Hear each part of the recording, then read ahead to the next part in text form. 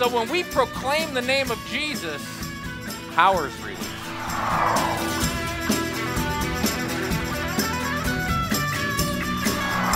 Welcome to New Dawn Community Church, the message of the week with Pastor Randall Cutter. We are continuing in our study of the book of John as we see Jesus having an encounter, a debate with the leaders of the Jewish people around him in the temple court. And during the course of this debate, there's been an interruption, and the interruption was the woman caught in adultery. Jesus took care of this particular situation, and then he again begins to teach in the temple court. And today we come to one of the significant sections of Jesus' self-revelation. Today we have an opportunity to see Jesus' testimony about himself, about the fact that he is the light of the world. This is an important section of Scripture, especially of the book of John, because John, as we started the book of John, I pointed out that there are several key things we need to watch for in the book of John. And one was the concept of life. Zoe is the Greek word, and how life is built up throughout the book until it gets all the way to the end of the book, and the theme of life just kind of bowls you over. And it's a theme that we don't live in as much as we should today because we don't understand it. But the other thing is light. Life and light come to us all the way from chapter 1. And today, Jesus, starting with verse 12 of chapter 8, reveals himself as the light of the world to the people who are gathered around him. So I've entitled today's message, "The Light Reveals Himself." And now you ask yourself, reveals himself to whom? Well, at the end of the book of John, John says, "These are written so that you may know him and that you may have eternal life." The target audience is the disciples of the Lord Jesus Christ. It's the people who are the earnest seekers. Literally, the ones who had already made up their minds about him were not his target audience. That's going to become real obvious today as we look through this particular section of Scripture, because Jesus was really good at exposing hypocrisy. But at the same time, he was giving us a self-revelation so that we would know more about who he is. John wrote for believers, and Jesus was letting those who followed him know about the light that was in him and what it meant for us. Let's jump right into verse 12. It says, "When Jesus spoke again to the people, he said, 'I am the light of the world. Whoever follows me will never walk in darkness, but will have the light of life.'" This is still during the Feast of Tabernacles. Remember, it was an 8-day festival. Jesus had plenty of time to teach the different things that we have had a chance to look at, starting at the beginning of chapter 7. He has been in almost constant debate with the people who are gathered around him, who are opposing him. That was the religious leaders, the Pharisees, the Sadducees. They were not willing to receive Jesus, and so Jesus continually is being confronted by them. He stands up in front of them and he says, "I am the light of the world." Now, one of the things that the Jewish people enjoyed was the Festival of Lights. And they understood the symbolism of the menorah in the temple. They understood that it was to release light to the world. And Jesus was literally saying when he said this, that is a prophecy of me. I am the one who is supposed to release light in the same way this temple was supposed to be filled with light. In the same way the light of the temple was supposed to go out to the world, I am now the replacement for that light. So in a very real way, Jesus is turning on the light, letting them know who he really is. And so Jesus says to them, "I'm the light." And it drives out darkness. John chapter 1, which I've already mentioned, John the apostle wrote, "In him was life, and that life was the light of men." The life in Jesus, that Zoe, That life that's in Jesus. Remember what life is. Remember that chart that I've had up previously? When death came into the world, because before the fall into sin, there was no death. And so life was permeating everything. When death came into the world, it was a separation. The Lord said to Adam and Eve, if you do not give me that harvest, that day, dying you will die. Death will be released. Nadab and Abihu were a vivid reminder of that death, as were Ananias and Sapphira. The Lord said, death will be released, dying you will die. It says, if you look at your English translations, it says, surely you will die, because they're translated it as something called an infinitive absolute. I like it better when you don't translate it, surely you will die, as an infinitive absolute, but you actually literally say what the Hebrew says, dying you will die. Because of the fact that that really is a description of what death became for human beings. From the point that Adam and Eve sinned, they began to age, which is the dying process. Aging, not growing up. Growing up is the life process. Maturing from being born to whatever your ultimate is in physical health and vitality. That's not aging. That's life being released into you, into maturity. Aging is where the process doesn't stop. And now but you aren't going up anymore. Now you are going down.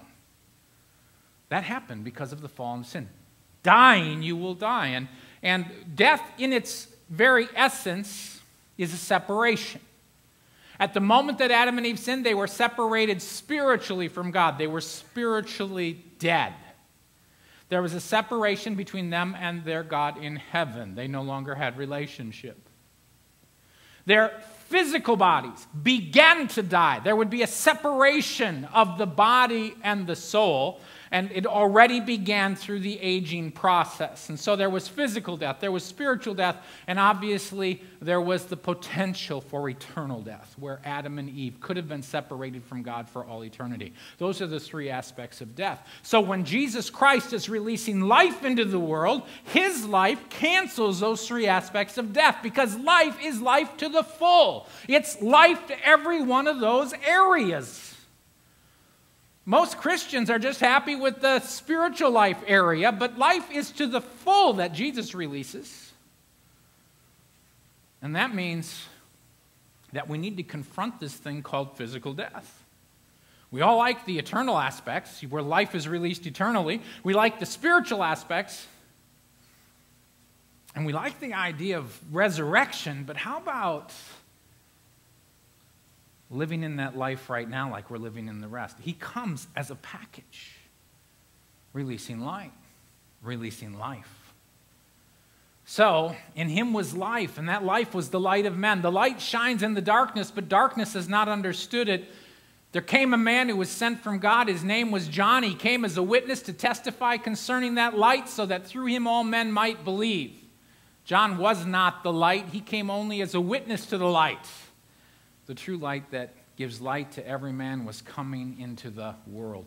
Jesus was the light. He stood up in front of that group of people and he says, hey, I am the light of the world. Whoever follows me will never walk in darkness. And that's Jesus' point. He wants his followers, his target audience, to know that when they come to him, they don't have to walk into darkness.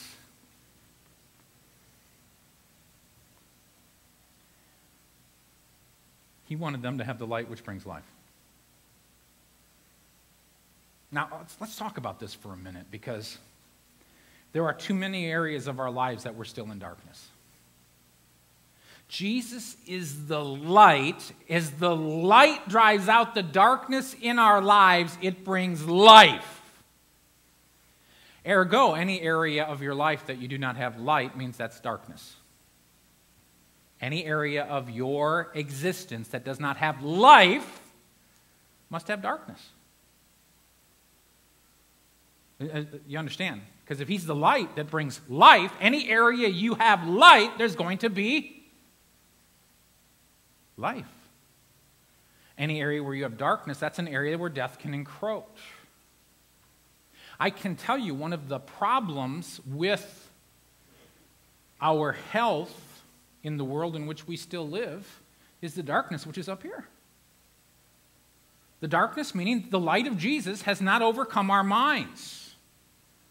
The battle is for the mind, and what happens is we believe so many things, and we are conditioned to believe so many things about our health, about the way things work in our health,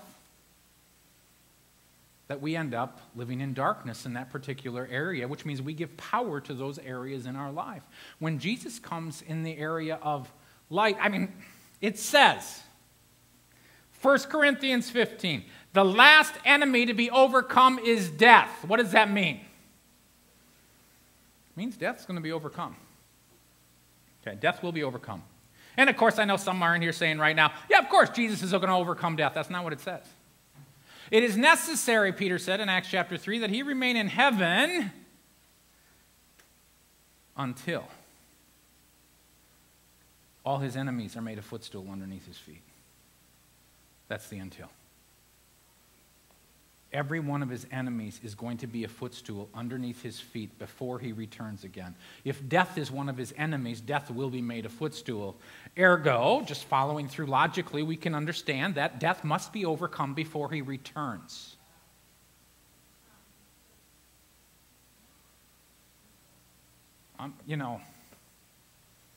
Martin Luther, when he stood before the Diet at Worms in Germany, he said, unless I am convinced by Scripture and clear reason. Today, most of us just say, Scripture and the traditions that I believe. I'm giving you clear reason. Our traditions are often in darkness.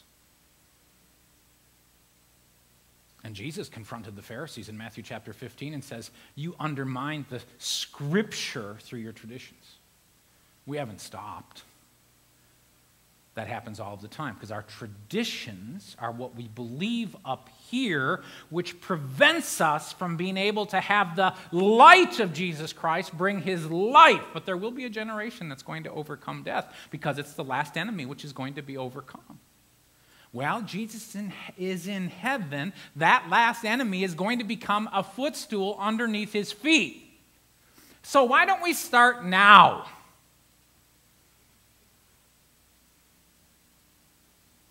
Just pray against every manifestation of death in your body. Yeah, I'll pray when I'm sick. No. Look at yourself in the mirror. Do you still look like you're 25?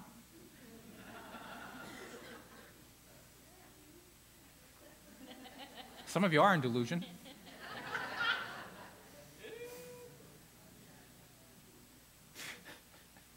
I just heard one of the 21-year-olds in my head go, I don't look like I'm 25. Yeah, shut up.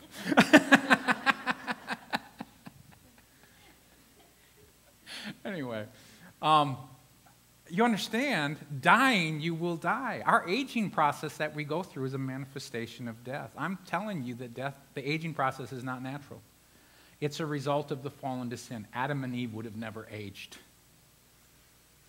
So you can now say, well, I'm going to wait until Jesus comes again before I begin to walk in that life. Or you can say, you know what? I'm not waiting till then. I'm going to,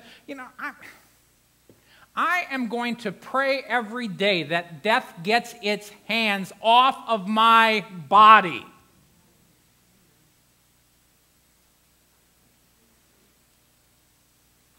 From the days of John the Baptist, the kingdom of God has been forcefully advancing, and forceful men take hold of it. It's your choice. Are you going to be a forceful man or woman? Are you going to grab the kingdom of God with both hands? Let the light of Jesus Christ flush the darkness out of your minds? What's the worst thing that can happen? You look younger. You develop persistence in prayer. You stand before the Lord, and the Lord looks at you and says, you did good. You didn't get there, but you did good. You were driving darkness out of your mind in so many different areas. It's the Hebrew 11 thing. There's not everything we go after we're not going to attain. They didn't in Hebrews 11. The heroes of faith, they're called, and they didn't attain everything that they had faith for. But hey, they were forceful men and women who were forcing their way into the kingdom of God, attempting to go after the things that God had promised, and they didn't always get there, but God calls them a hero. You know what we think? Well, that's just foolishness. If I pray for something and it doesn't come in, that's foolishness. That's darkness in our head that makes us think that. Is it foolishness to pray for someone with terminal cancer that the doctors have said have absolutely no chance? And the answer is, in the world's eyes, yes. Not in God's eyes. The sacrifice of praying for someone who is dying is an incense that is pleasing to God because of the faith which it is definitely presenting. I'm using the flashlight right now. I'm just driving out some darkness in our heads because we need to get this darkness out of our heads if we're ever going to have a generation that is able to stand up and overcome death so that Jesus Christ can come again, because every one of his enemies is going to be made a footstool under his feet. We might as well target the big one right now. And you say, well, there's a lot of other ones too. Of course there is. But right now we're in the book of John. And light and life are important. Okay. We need to get that darkness out of our head in every area. It's the picture, even morally. In John chapter 3, he said, those who God is working in, they aren't afraid to come into the light and say, I'm just not that much. I struggle with the same things that James struggled with. I struggle with the things that are common to humanity. That's just us. We're human beings. And God, with his Spirit, will help us to become something that is far different than what we were. But if you're in reality, you know it's God. Now, I'm far different than I was 25, 30 years ago, 10 years ago. I'm far different than I was 5 years ago. And every step of the way, I know it's God's Spirit changing me, molding me, shaping me, because I know what's in me. I know what I could become without God's grace, his mercy, and his help. See, but I'm not afraid to step into the light and say, there's really nothing good that lives in me, that is in my sinful nature. What I am is a demonstration and a manifestation of the power of God in my life, changing me from glory to glory. That's what we have. That's how we live. And when we come into the light, what it does is it gives hope to others, so they'll come into the light. It's only in those areas of darkness that we end up being overcome. I can't tell them about that because that would make them hate me. That's just a lie. People come to me and they confess some of the most, into not just me, but our leadership. They come to the leadership and they say, the most horrific things in their soul. They're like, oh, this is the most horrid thing. They're going to reject me if I tell them. And finally, the Holy Spirit gets through to them and they say, okay, I'm going to share it with someone because I need help. And what happens is the person they're sharing with goes, yeah. Welcome to humanity. There's no facades here. We're either captives of sin in some area of our life, or we've been freed from captivity of sin. It's one or the other. We're in the process of being freed and have areas of freedom in our life that the Holy Spirit has given us as the light has come into our life, or we are captive in bondage to sin in areas of our life. That's the way it is for a human being. And we get that reality through our heads that will help us so that we step into the light far more quickly. Oh, have you ever had this thought? Boy, if I only would have admitted something sooner, I would have had help sooner. That's the way it works in the kingdom of God. Anything we bring into the light loses its power. It's one of the reasons that the 12-step program works even for non-believers. Because the 12-step program is they come into a meeting and they say, I have this problem. They take the problem out of the darkness and they put it into the light. And why are so many people successful in that 12-step program, even if they're not Christians? It's because they've brought it into the light. And now they have help. It loses its power. Anything you bring into the light loses its power. Okay, we have a lot of verses. I better keep moving.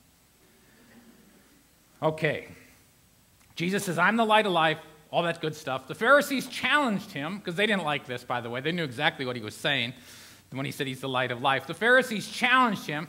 Here you are appearing as your own witness. Your testimony is not valid. Jesus answered, even if I testify on my own behalf, my testimony is valid. For I know where I came from and where I am going, but you have no idea where I come from or where I am going. This is interesting because the Pharisees are appealing to the law. Except on the testimony of 2 or 3 witnesses. You understand that? You need 2 witnesses. And Jesus was well aware of that. In fact, Jesus in John chapter 5, he said, if I testify about myself, my testimony is not valid. Jesus was saying that to them. In that context, in John chapter 5, he was saying, you're right. If I testify about myself according to the law, if I'm appealing to the law, what's going to happen is I have an invalid testimony. Okay? So here, Jesus is testifying about himself, and he is doing it in a fashion to appeal to his believers, to the disciples, to those who are around him. His focus group is a little bit different. He appeals to the reality of who he is, and his focus group is for his disciples. He's not appealing to the law. He is showing who he is to those who can receive it. He's not having a debate with the Pharisees. As you read this section of Scripture, be aware, there's only one side having a debate. Jesus isn't. See, the Pharisees had already made up their mind. There's a man by the name of Jonathan Haidt. If you've read I've read some of the stuff that he has done because Joshua had to do a paper on the guy. And he's been on TED Talks. He's got books out. He's been on the news media and stuff like that. His perspective is simply this: we are wicked to the core. Now, he doesn't call it wickedness. He just calls it human nature. But when you read his perspectives on humanity, he's not a Christian. Oh, not by any stretch of the imagination. But when he studies humanity, when they've studied brain patterns and stuff like this is what they found out. When they're studying brains, right when a debate starts, the responses in the brain demonstrate that a person intuitively jumps to their preferred answer.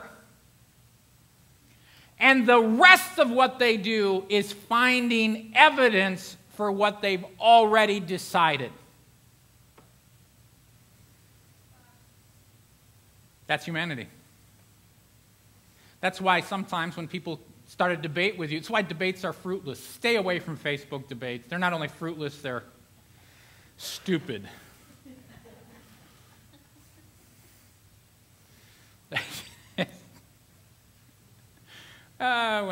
When you get into a debate with someone on Facebook and there's 2 people, there are 2 fools working together.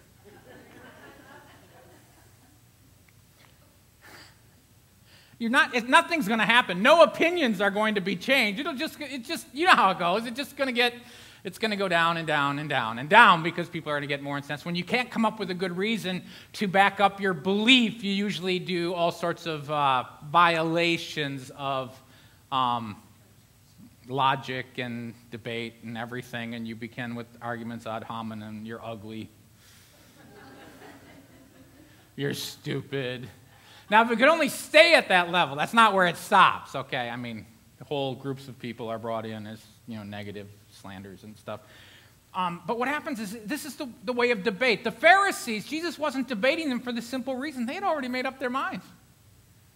So they were in the process. They had jumped to their preferred answer, and now they were just looking for reasons to attack Jesus, and Jesus is literally ignoring them.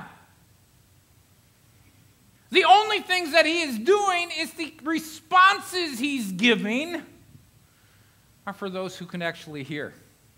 By the way, we get to the end of this section today, and we're going to find out in verse 30, and that's not for today, but you're going to find out that a whole bunch of people that were around put their faith in him. And you know how important the word "in" is in the book of John. It means they became true believers.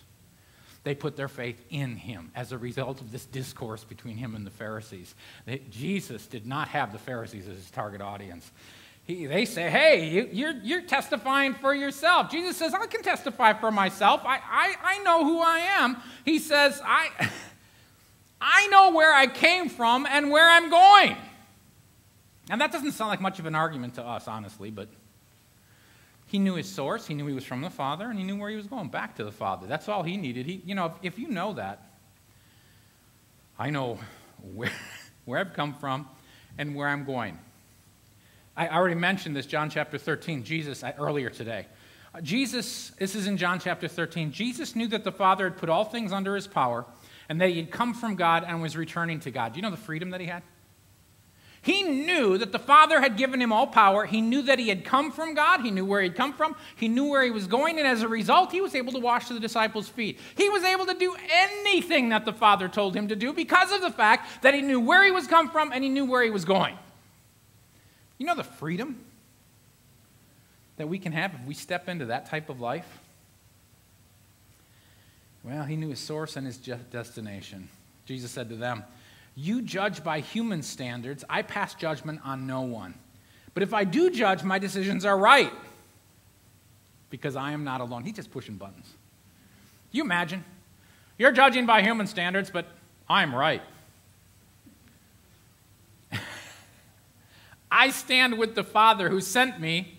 In your own law it is written that the testimony of two men is valid. I am one who testifies for myself. My other witness is the Father who sent me.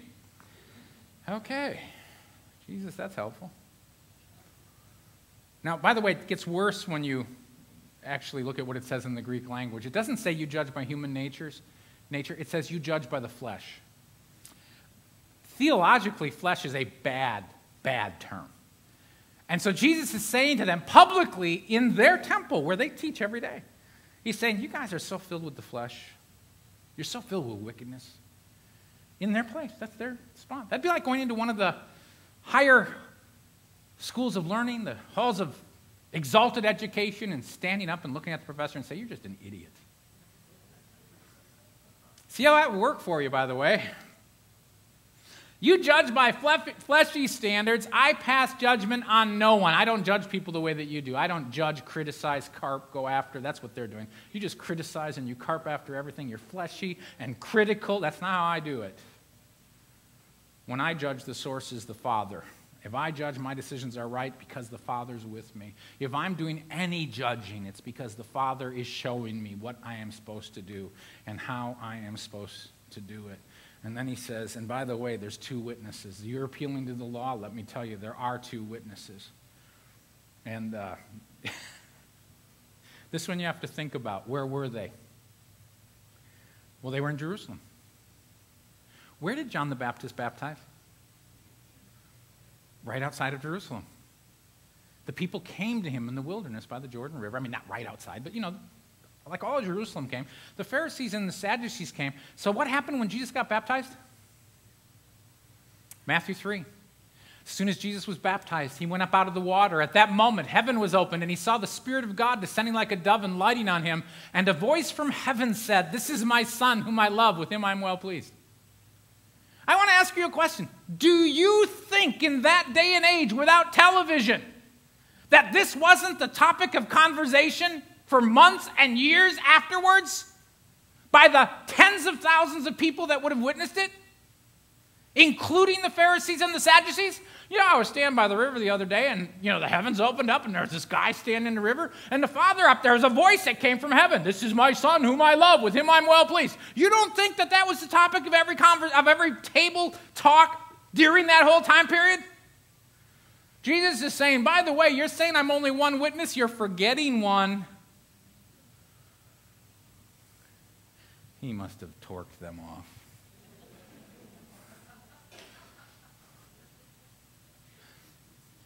They asked him, where is your Father? This was either frustration coming out or accusation.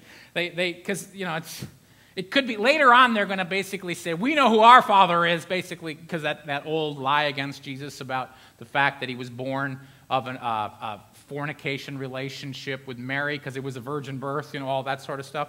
And so this may have been that type of attack, impugning his heritage, or it could have literally been just frustration. I have two witnesses, and they're like, where is he? by this point, probably were pretty upset to the point where they could just cry out in frustration. Jesus said, "You don't know me or my Father. If you knew me, you would know my Father also." He spoke these words while teaching in the temple area near the place where the offerings were put, yet no one seized him because the time had not yet come. As frustrated as they were, they already had sent their guards to arrest him. The guards had already come back right before that last episode with the woman caught in adultery. The guards had come back and said, "No one ever taught like this man." They were supposed to bring him back to them. They were supposed to arrest him, seize him, bind him, and bring them. And they said, "Where is he?" And they said, "We can't arrest this man, and he's back. And he's still in the temple court. And they're still not arresting him." Well, when they ask where your father is, he says, "You don't have a clue who my father is. You don't know." Remember what Philip asked him? It says in John chapter 14, Philip said, "Lord, show us the Father, and that will be enough for us." Philip, after all this time, Jesus said, "Don't you know me, Philip, even after I've been among you such a long time? Anyone who has seen me has seen the Father. How can you say, 'Show us the Father'?" See, Jesus is the image of the Godhead in bodily form. If we see and study Jesus, we're seeing and studying the nature of the Father in heaven in his perfection. Because Jesus only did what he saw the Father doing. If you want to find out what the Father thinks, listen to Jesus. Because he communicates the heart of the Father. They are that close. So the revelation of the Father is in Jesus to us. He's the one that we can see. No one has ever seen God, but God, the one and only, has made him known. The Father has been made known to us. And then we got this thing where Jesus is teaching in the temple. By the way, where the offerings were put was in the court of the women. So it means Jesus was teaching in all the places he could have taught.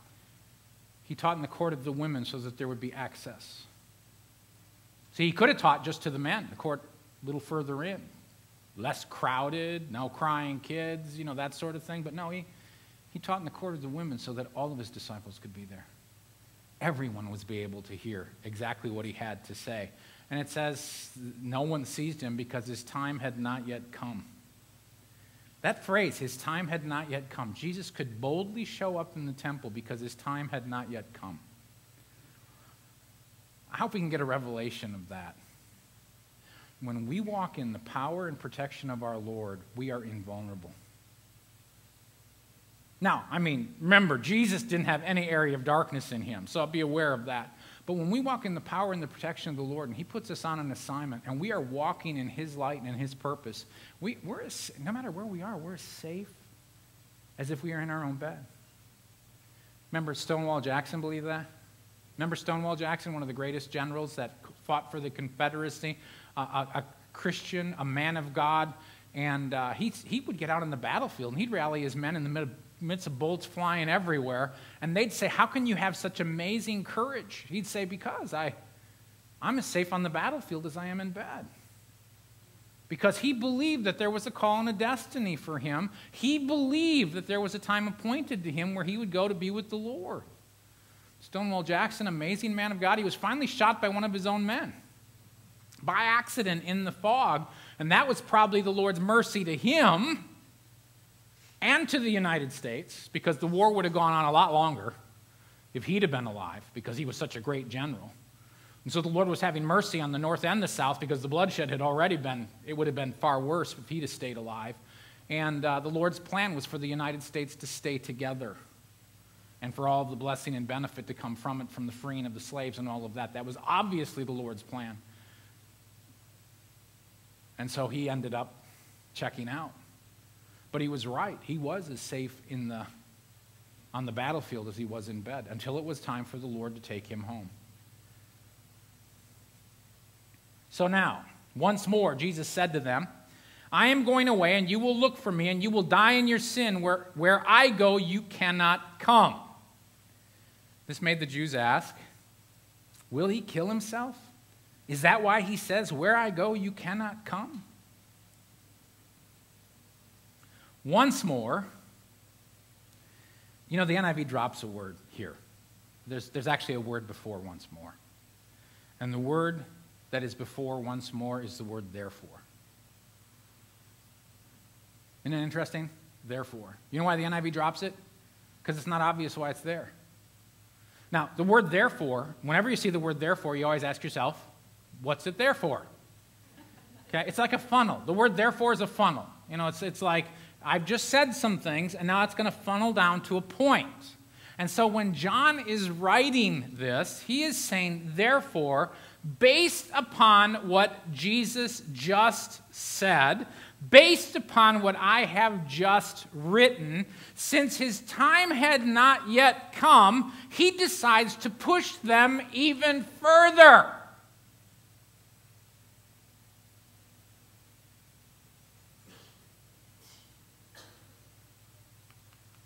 Do you think it would have been fun debating Jesus? This is where he's at. He's going, yeah, they can't get me, so I can say this next thing. He is driving them up a wall. That's how Jesus responds to religion, by the way. When you are in a religious thing, and what I mean by religious things, where it's not about relationship with the Lord, it's not about growing in relationship with Him and each other, and our dead statutes become something that's far more important. What dead statutes? Well, not His will, of course, but I'm talking about the stuff that we make into dead statutes. We've got all sorts of dead statutes that we grow up in. When I was growing up, we couldn't dance. A lot of people still have dead statutes. They think you shouldn't dance in church. That's as dead a statute as you can get. Well, it can't really be from the Lord because you can't dance. I mean, God wouldn't dance in what? Have you read the Old Testament? Have you read the descriptions of worship in the Old Testament? Have you read God's purpose and heart for His worshiping people? That's a dead statute. There's nowhere that it says that in the Bible. You know where it says that? Our reserved culture and tradition has said that dance is something that we don't do in assemblies. If you're at a football game, that's okay. You can jump up and dance around all over the place. That's dancing, by the way. It's not very formal dancing, but it's dancing. People do it at football games all the time, but God forbid you do that in church. Why? Because it's one of my dead statutes, and you better not violate it. We have dead statutes everywhere. Our traditions that undercut the life of God. I could go on, but I don't want to be that offensive today. Jesus didn't care, though. He was... Therefore, since He knew He could be more offensive, He decided to be more offensive.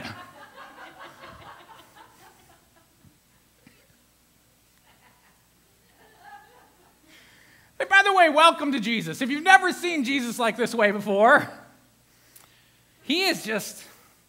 I mean, you have. If you've read Matthew chapter 23, you've seen Jesus at His push-him-to-the-limit finest. He's standing in the midst of their teaching grounds, calling them blind guides, and how will you escape from being condemned to hell? That's pushing things. He just did it. Say, I'm going away, and you will look for me, and you will die in your sin.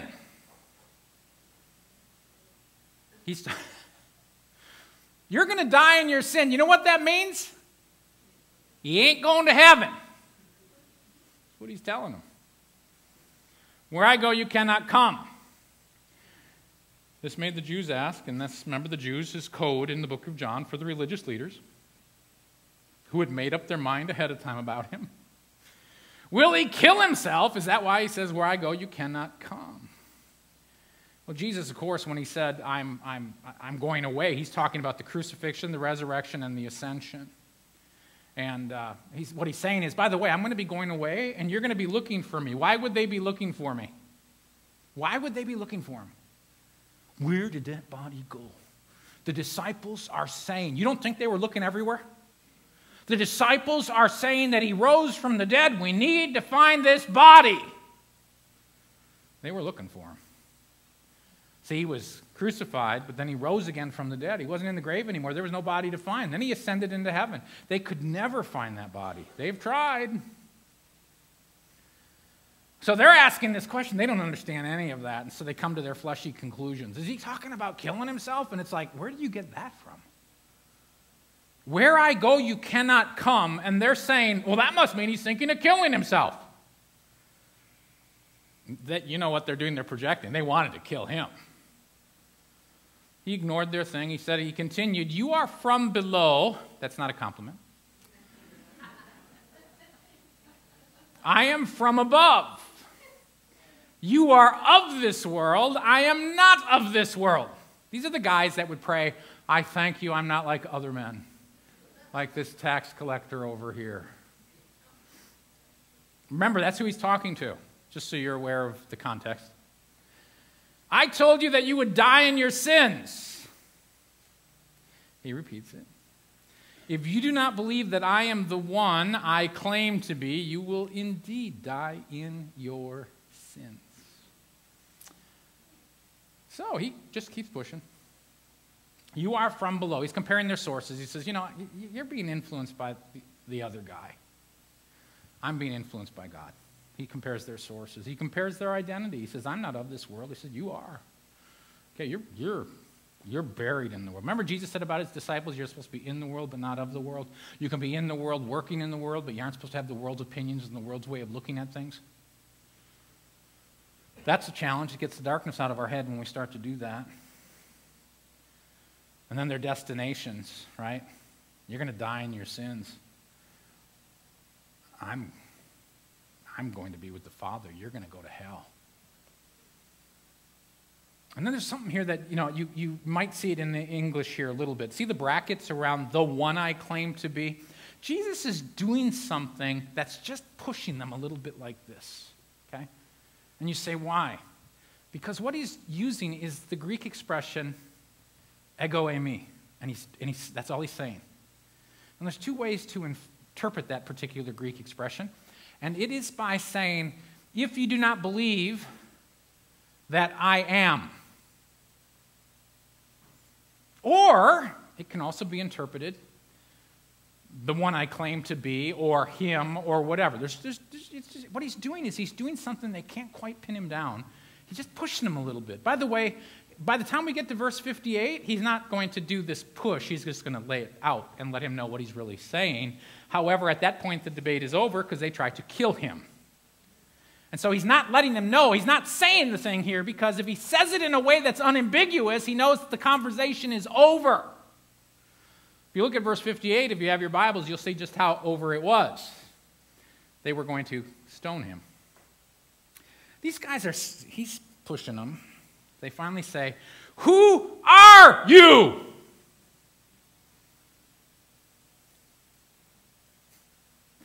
Why were they asking that? Well, they were attempting to get him to self-incriminate. I mean, they were trying to get him to say something that they could get him for. This whole thing was about trapping him. "Who are you? Come on, say it. You've just said ego eimi, and you left it nebulous. We're trying to get you to claim to be God or the Son of God because we're going to get you then." And Jesus smiles and looks at him and says, "Haven't you been paying attention?"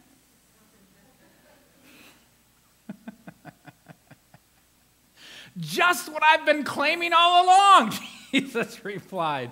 Seriously, they're trying to get him to say it, and he says, "Well, just what I've been saying," which is, they were, at that point in time, they were, "Ah! I have much to say in judgment of you, but he who sent me is reliable, and what I've heard from him, I tell the world." He's just, you guys haven't been paying attention. I've told you who I am, and I'm just telling you what the Father has said about you, and it isn't good. The Father, it isn't good. They did not understand that he was telling them about his Father.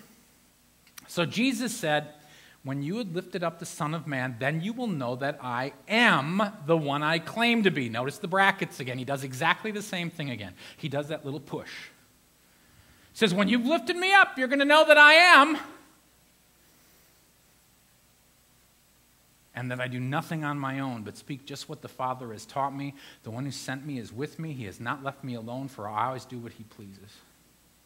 See, here's that play on the words again. Jesus says, "I am." The Greek is ego eimi, as I've already said. Those of you that know anything about the Greek language, you can see what it looks like in the Greek text. However, This is the one where Jesus gets down to in John 8:58, and he says, before Abraham was, I am. He makes it explicit. There's no way. The context makes it impossible in John chapter 8, verse 58 to translate it any other way than before Abraham was, I am. That's a present active indicative of the Greek verb. I am. The eimi. Ego just means I. It's an emphasis, I. And Jesus here, once again, looks at them, and they didn't really understand he was talking about the Father when he was talking about the one who sent me, so he made it real explicit. He says, when you've lifted up the Son of Man, then you will know that I am. And he left it just, the phrasing, just nebulous enough that they couldn't, it was like, okay, the context may mean that he's saying that I'm the one that I claim to be. Said, but you're going to know that I do nothing on my own but speak just what the Father has taught me. He just does this thing, and it's infuriating them. They're after him. They're saying, what are you going to do? Eventually, he's going to lay it right out there, so there's no question mark about it. But like I said, the conversation's over at that point, and he's got a lot more to say between now and then, so he's not going to make it that explicit because he doesn't want to make it that explicit. But I'm telling you what he's saying. He's saying to them, you're messing with things you don't understand. And he says this amazing thing. When you have lifted up the Son of Man, then you will know. What's he telling them? He's giving them a prophecy. He's saying after the crucifixion, you're going to know that I am.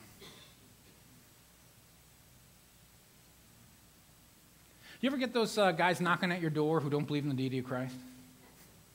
Okay. They go through our neighborhood periodically. Sometimes they skip our house. Which really isn't, I mean, I don't debate with them much anymore because I just told you about debate, and it's the whole thing about debate and all of that. But I used to have a lot of fun with them because when they would come to the door, it was, I remember the first time I did this, we were living in an apartment complex in Coral Springs. It was 1987, and they came to the door in the apartment complex. And I remember the first time they came, and I said, you know, I said, the problem I got is you say that Jesus isn't God, and he clearly claims to be God. They said, no, he doesn't.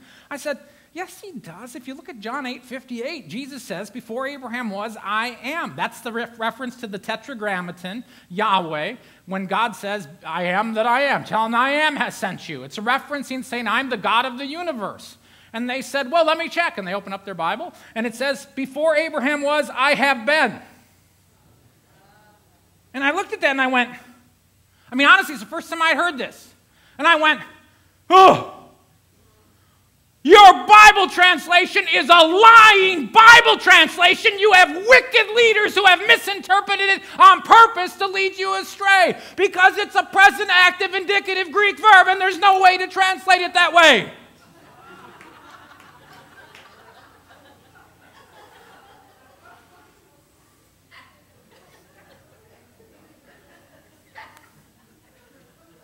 Now you can imagine these poor people.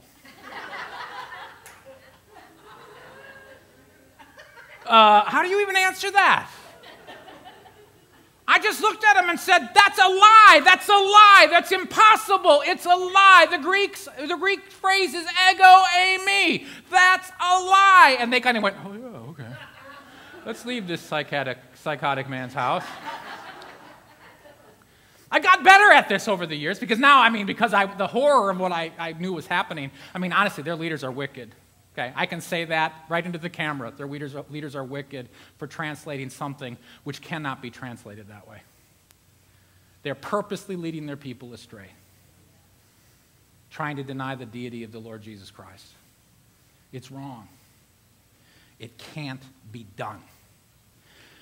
I learned after that didn't have a really good result when they back out of the door and went, okay, their hair blown back, you know.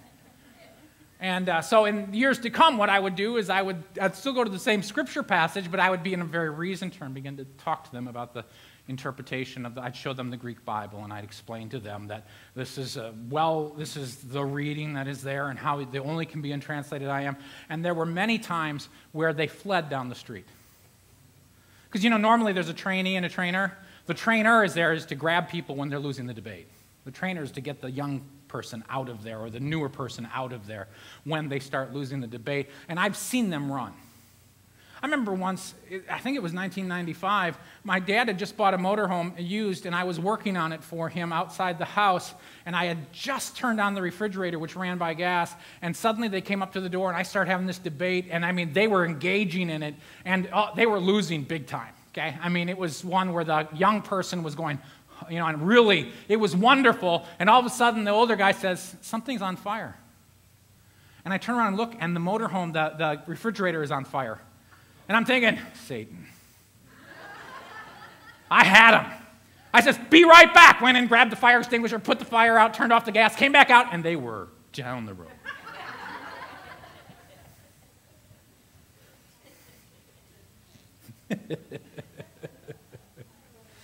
Anyway, Jesus is saying to these people, here's what's going to happen to the religious leaders. He says, when you have lifted me up, you're going to know ego eimi. That's a prophecy. I think it's a prophecy that has not yet been fulfilled. It's still hanging out there. The one who identified himself as Yahweh, so closely identified to the Father that if you've seen one, you've seen the other, made a prophecy. And the prophecy is that after you have lifted me up, you will know. Wow. You want to see a prophetic word by the Lord Jesus? There's a time coming when they will know. Implication, receive. Pretty powerful. We know other scriptures say that. Paul said it very clearly. He says, you'll know what? You'll know my relationship with the Father. You'll know who I really am. Isn't this great fun? Like I said already, when Jesus got done saying all this, a whole group of the ones that were there, the target audience, believed in him. We'll talk more about that next week. But I hope today, one of the things that I'm just hoping to do is to show you a little bit more about Jesus. He self-identified as the light of the world. He self-identified as he and the Father are one. He self-identified saying to Philip, if you've seen me, you've seen the Father. Jesus is not just some good prophetic guy. Jesus isn't just some great prophet or some wonderful person or lesser deity. He calls himself I am. There's no way around that. And when our religious traditions get in the way of I am is on a bulldozer mission and rolls right over those religious traditions. So today, just very simply, all we need to do is take the light of his word and shine it around in our lives, whether it's we've believed too much about the power of death over ourselves after Jesus rose again from the dead. We haven't yet allowed that reason to start to, wait a minute, the Bible starts talking about these things. We haven't allowed the light of God's word to inform our reason so that we begin to think in terms other than our traditions and our way of understanding the world in which we live. We need to get biblical eyes. That's why Jesus said to Nicodemus, you got to be born again. You got to be reparented. You have to grow up again in the kingdom, parented by a different set of parents so that you begin to see how this world really works. Because obviously we all grow up in households that are human. And in the kingdom we need to grow up in the kingdom household so we see how things really work. There's a destiny and a calling on everybody that's here today. And the key to unlock it is to ask the light of the world to get rid of all the darkness in your life. That's a prayer he's going to answer. And it may not be comfortable. But hey, when's the last time that you really cared more about comfort than Jesus anyway? Let's pray. Lord, I thank you for the opportunity to see who you really are once again. For the way that you would not give in to those with religious mindsets when darkness was their true motivation. Lord, I thank you that you are the light of the world and that light shreds the darkness. I ask now, Lord, we give you permission to shine your light into every area of our life so that we are able to walk away from the false constructs, Well, we're asking for mercy. We're not asking that this be done publicly. But we are asking that it be done so that every area that needs to change changes. Help us step into your light, Jesus. Amen.